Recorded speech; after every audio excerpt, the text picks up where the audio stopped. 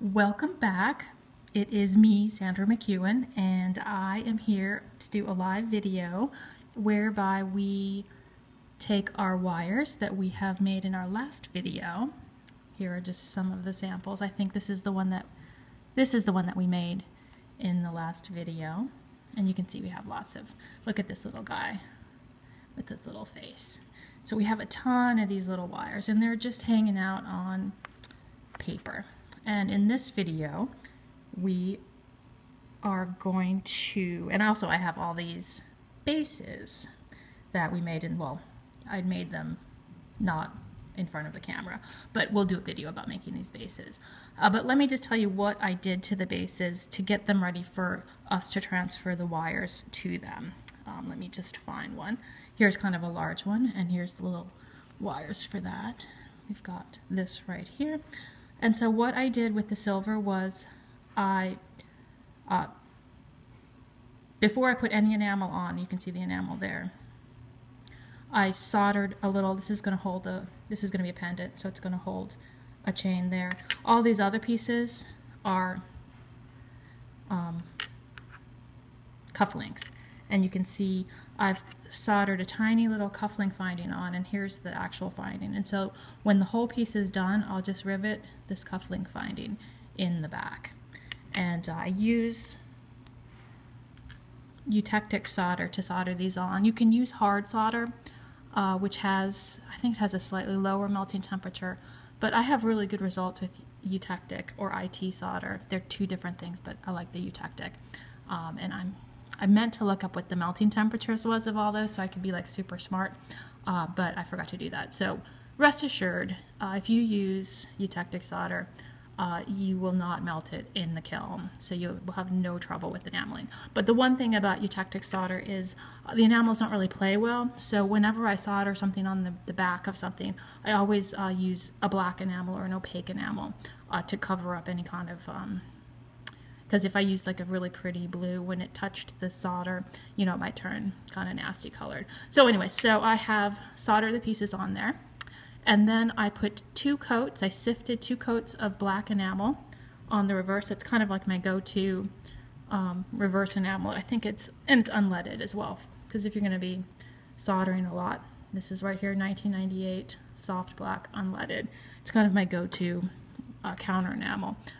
Works really well. And then I sifted 1 coat of enamel on the front of each piece. And I used clear for some, depending on the colors of what we're doing. I tend to kind of, like I use yellow for these 2 pieces. I don't even know if you can tell. But I kind of feel that the clear has a tendency to discolor sometimes after a lot of firings, and so I've had a lot better results if it's going to be a solid color. Sorry, this one's yellow. This has a little bit of purple. I don't even know if you can tell. And then I did blue, which looks white, but it has a really good clarity to it, and I'd rather start with the color I'm going to end up with than have kind of a layer of clear, which could be kind of a wild card later on. Some of these pieces are going to get a layer of gold leaf down, like this piece, you can't really tell, which we'll be doing in a second. So anyway, that kind of sets the stage for where we are. I've also done a little bit of filing around the edges, but I haven't gone crazy because you can see there's some, you know, as you sift things on, the edges kind of, you know, they get stuff on them again. And so the last thing we'll do is clean up the edges at the very end. All right, so let's start with something super easy. Let's move these out of the way. I have this piece right here, and you can see because I'm working on this because I liked it to lay nice and flat. You could definitely work, because it'd be hard to have it flip around like that. You could work on a trivet, absolutely, but I tend to like knock these trivets over. It's not quite as stable. So I'm going to set that right there. And let me tell you what we're doing. This is going to be a nice easy one because here we have this piece right here. It's just filled with wire work, little swirls right there. So it's going to be the easiest thing that we can do. And I'm going to get a little bit of, this is called clear fire, let's see, which is basically just an acrylic medium. Here is the clear fire, A1. That's the least strong of all the clear fires. It's an acrylic medium that it just acts as kind of like a glue, and it'll burn away in the kiln, but it keeps the wires in place while you're working with them. And so I put a little bit of that in here. There's different holding mediums, which we can talk about now or we can talk about later. But this is kind of my go-to. There's also A3, which is slightly stronger, which is also good. And then there's also something called Blue Stick, which I don't have in front of me, which I use for really, really intricate pieces. It's kind of a blue color, and if you really want a good holding, I would use that. But I don't use Blue Stick for everyday work because it doesn't always burn entirely cleanly away. So I trust the clear fire. Trust in the clear fire. All right, and so the other tool we're really going to use is my trusty, lovely tweezers. So anyway, let's get started. So really what we're going to do right now is we're just going to paint, and you can dip, you can paint. Sometimes you want to dip the wires in here, but when I'm just doing a lot, I'm just going to put a nice little puddle right there, and you're just going to be amazed at the excitement of this one. We're just going to pick them up, and you can dip them in if you want, but I'm not going to. And I'm just going to stick these all, and obviously with like this super simple thing, it's pretty easy to get them all in at once, but you can see like everything's kind of moving around. So and with these ones that are just like all swirls, you can kind of play with them as you go along. Pick two up, stick it in like that, doom to doom. And obviously you want to make sure everything's flat, and it's kind of hard to see what's going on, but I'm going to stick these little things right here. This is going to be a blue piece. Oh, see, it doesn't even, see, I always make more because I make more than I need, because you never quite know when you're going to fill something in. Kind of scooching these over, if you're going to be able to fit every single one of these pieces in. There we go. Oh, and this is live, so if you have questions, I can see them and answer them live because technology is just lovely. So look how easy that one was. I might even be able to squeeze one more of these in. Maybe one of these right there. It's not, oh, there we go. See how it's nice? Everything is flush. There's nothing coming up. And so I've stuck that in, and before it really dries, I'm going to kind of scooch this out of the way. And I have some powdered enamel, and let me bring that over here. This is powder enamel. It is kind of my go-to blue base. It's either H or N55. They changed it. I think it's now N55. I'm not going to say that word live. You know Mia, enamel. Love this color. It's a beautiful pale blue, and this is the actual, this is my sample strip. So you can see it's the palest blue, and so I put it down. If it's going to be blue, I'm going to use this as kind of my sifting medium. It does have lead, so I would normally be wearing a little mask, but I'm sacrificing a little bit for this just so I could talk. But I've sifted it so there's not a lot of dust coming out. And with this, when I'm sifting it, I am going to get a little trivet. I'm going to set that right there, and I'm just literally going to just put a little bit. That's all you need. See, just 3 little doop doop doops, and there's just enough glass on the bottom that, and I sifted some more in, that when I put that in the kiln, it's just going to like glue it all together. So we're going to set this one aside because I can't really, my kiln's on the other side of the room, and I haven't quite figured out how I'm going to show you any kind of actual enameling in the kiln. But that was a super easy one. And so basically start easy, and you can see I had an extra one, but I'll just save that because chances are when I'm doing another one, maybe I didn't make enough curlicues, so I'll save that curlicue. Maybe I need it on this one. But let's move on to something that's a little bit more fun. All right, I'm going to bring this back. These ones with the gold, let's see which one. Oh, how about we've got these gold pieces right here. These, well, not this one because this one's going to have a blue background, but these two, let's see our little, look at our little faces right there, and then I have these little round ones right here. These are going to be red, and reds look beautiful when they're enameled over a gold foil, like a 24 karat gold foil. So before I put the wires down with these, I'm actually going to put a layer of gold leaf. So let's do that. All right, I'm setting that aside.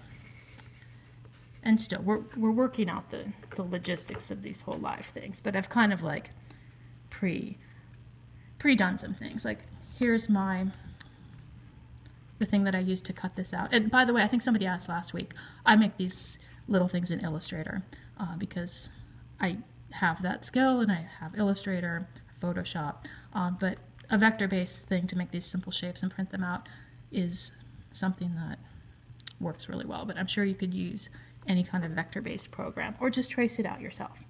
And let me get my gold leaf. And this is, oops, here's the gold leaf that I'm going to be using.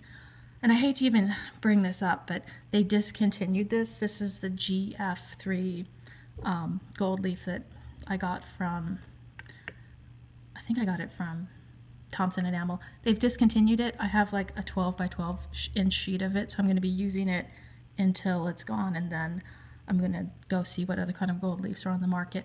I actually did order, they have a gold leaf, a GF4, which is apparently a little bit thicker, which I've ordered, and I'm going to see if I like that. This is pretty, it's not as thin as like a traditional gold leaf. Like you can see, I can pick it up with this. It's not just going to completely disintegrate, so it's thicker than the gold leaf that you would use for gilding. And this is, I think, 24 karat, or at least 23, 24, it'll be good. The easiest way to cut this, there's actually two ways to do this.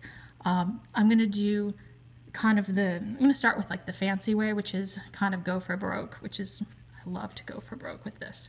The easiest way to cut this is to kind of like stick it between, oops, two pieces.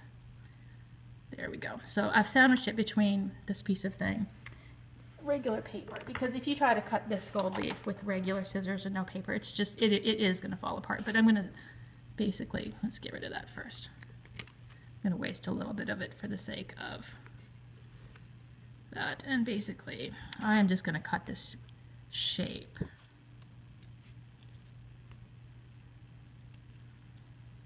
And actually, I need to not look I need to look at what I'm doing and not at my phone while I do this. And this works for when you have like a real easy shape, like a circle. It doesn't necessarily work if you've got a complex shape, like that little devil, because there's kind of a certain amount of finessing of getting it to attach. Let's just flip that over so you can see it's right there.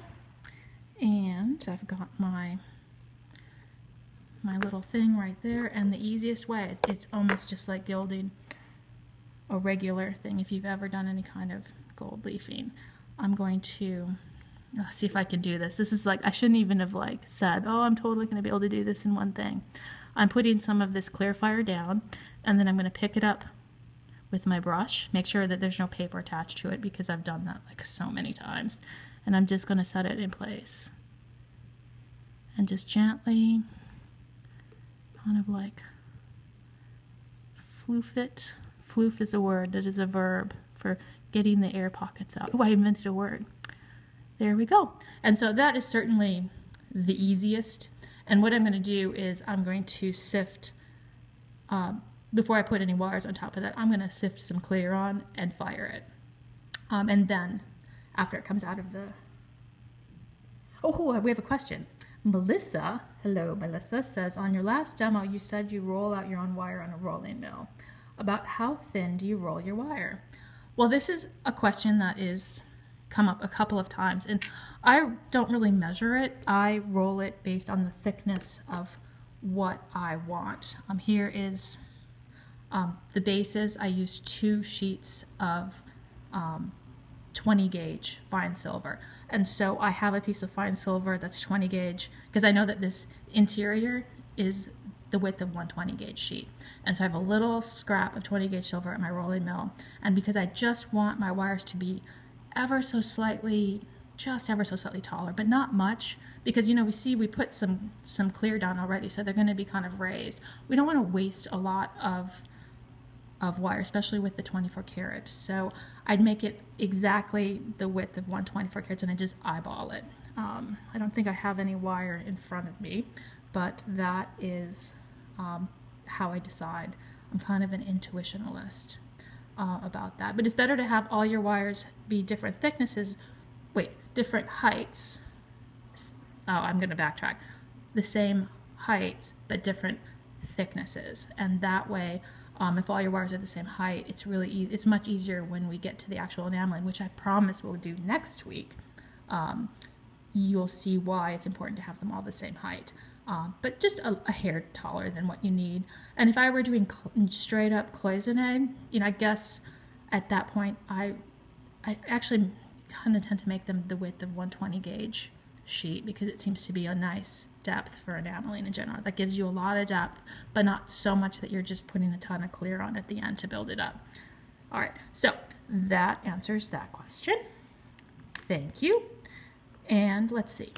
Oh, we were going to do one of these ones that's a little bit for the gold leaf. If it's, I could probably cut that out and put it in, but I'm not going to, because sometimes you have a different shape and it's hard to cut out the whole thing and put it on as one thing like that. So what you can do is I'm going to fold this over and get my scissors, and I'm just going to make a lot of little squares of gold leaf because, you know, it's all going to melt in the kiln. As long as I don't like put a ton of gold leaf on top of a ton of gold leaf, if they're just ever so slightly, here's where it gets fun. We're going to make a mess. But it's sparkly, which I love the gold leaf. I just love gold. Oops, let's see if we can do this. And I would have been a lot more careful. If I weren't live, oh my goodness, I wouldn't have done this, how it's all bunched up like that. But so you can see I get a lot of these little delicious, I could eat them, they're so good. Let me set this gold leaf aside. Oh, I tore it. Oh no. And when it's gone, it's gone. Anywho, it will be fine. And what you can do with all these little things is, they've kind of like all fallen apart down there. And what I'll do is I'll put some of these, this is the clear fire again, and I'll just pick up individual pieces, let's see, with my brush, and I will just, it takes a lot longer to do it this way, but it's perfectly valid, especially when you have like a complex shape, or if you just want to have it in just a small portion and you don't want to put gold leaf over the whole thing. And this is where you have to make sure there's no paper on the bottom, because sometimes the paper sticks, and then when you stick it in the kiln it pops up and burns away, and you'll only do it one time before you start checking a lot more carefully to make sure. And I'm just overlapping them a touch. Oh, there's a piece of paper. Oh, but we're not going to do that. In fact, it's almost good to just have, you don't want to have them overlap so much that they flake off in the kiln, because you always want to have some, touching the glass. And so there is that. And so I would spend the next 5 minutes and finish that, but I'm not going to do that live because that would probably be very boring. Well, maybe not, who knows. Let's do some more wires, because I know this is pretty simple what we're doing today, but it's one of those things that you spent all this time making these wires. You really want to take the time and make sure that they are, properly, in place and they're not sliding around. And you don't have to do all the wires at one time. Let me do one of these. This is going to be a cute little, I'm making 3 of these. You can see it's going to have, it's just a kind of a floral pattern. You can't really tell, but let me move this out of the way. Let me save this. And oh, don't worry, I'm saving this gold for later, but I'm getting it out of the way. There we go. We'll do this one last one, and this is going to be a quicker video. So, and I've got my little thing, And that is, let's do one of these. Oh, and I forgot to say that I actually put some texture before I put the glass down on the front.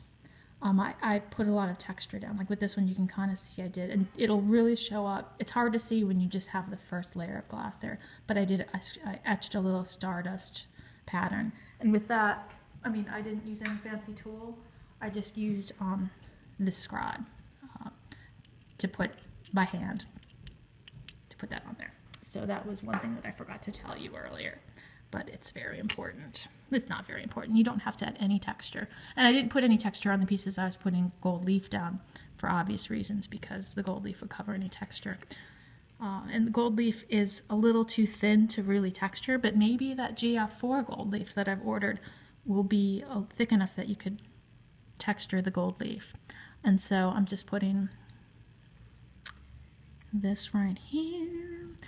And when I do a really complicated piece, you don't have to put all the wires on, because you can see that things kind of shift around. You could get your main wires in place, fire those, and then put the second, or even do it in 3. I mean, when I did a huge, one of those bigger pieces, 3-4 times, as long as you don't put so much enamel down, that you fill it up.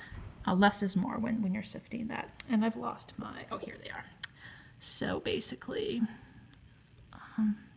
and this is also one of the things, I've put some down, but it's also, I like to kind of dip as well to make sure that this is good. But like with this piece, I mean, I probably would do it all at once. But what you can do is, because I don't want things shifting around so much, I want to make sure that this is exactly in the middle.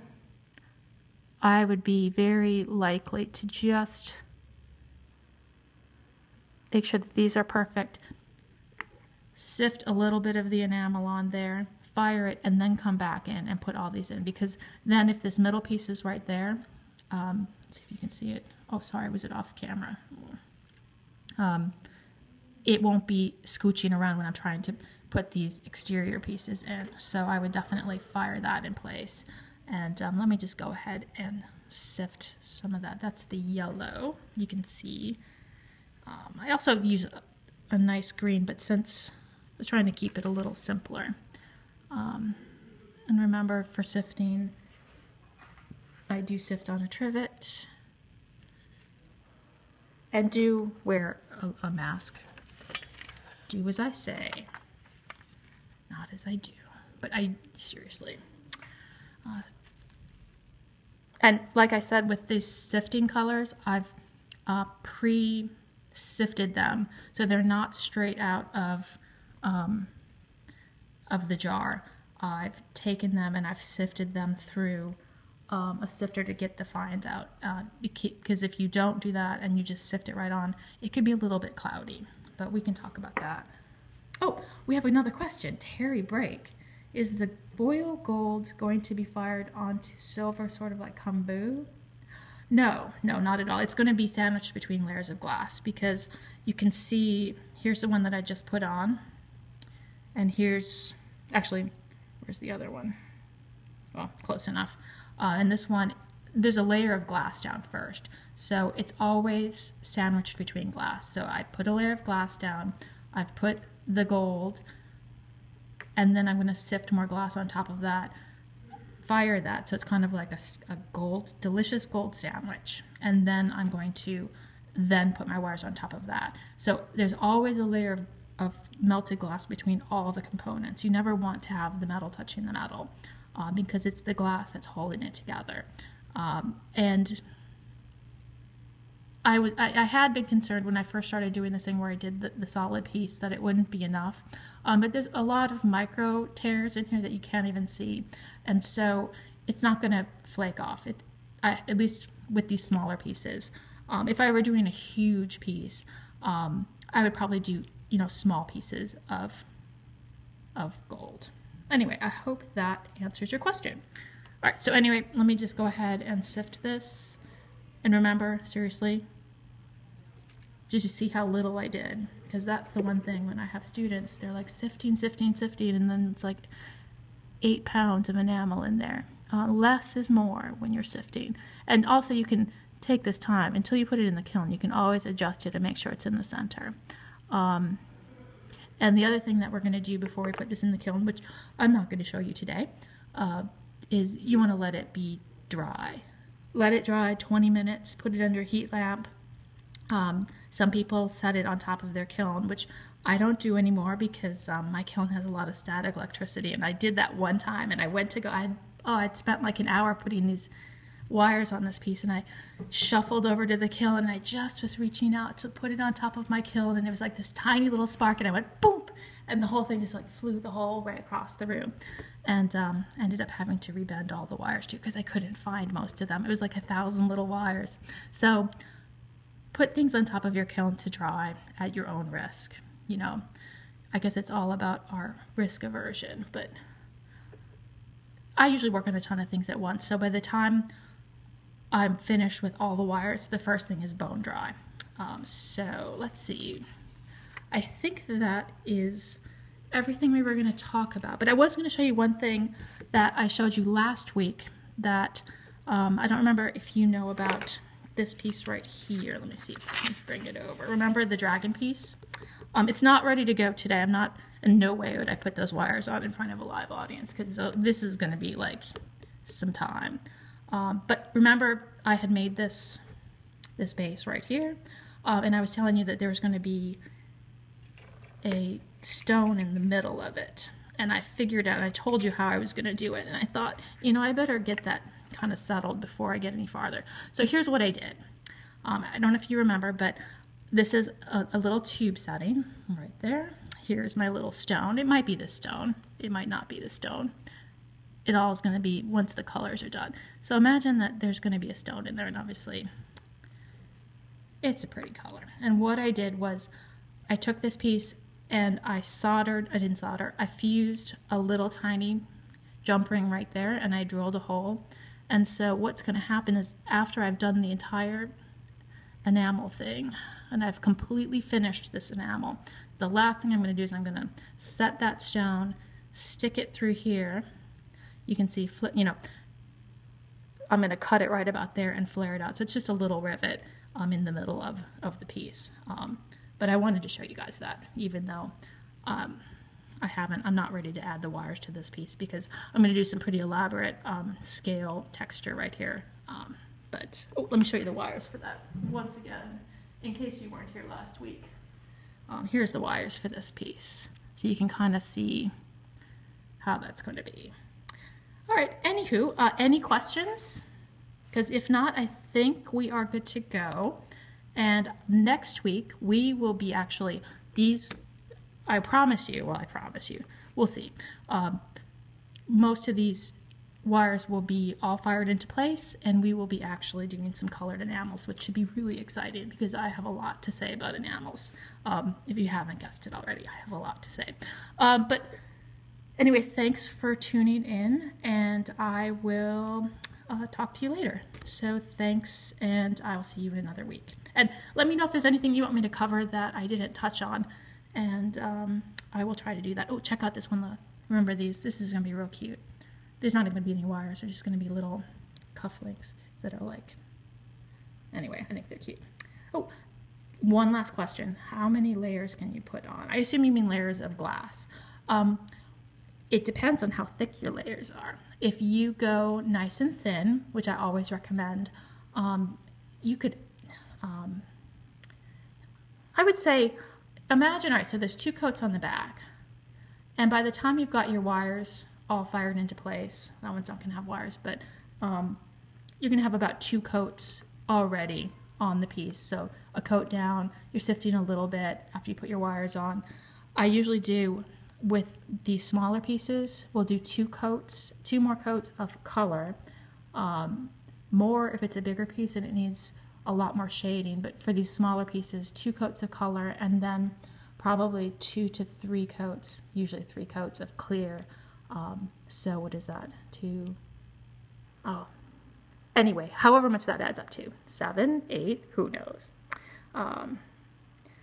Anyway, so that, and we'll talk about how many coats we can put on next week when we're actually doing the real enameling, because there's lots of schools of thought about that. And it's kind of like what I learned and then what I learned I could get away with are two different things.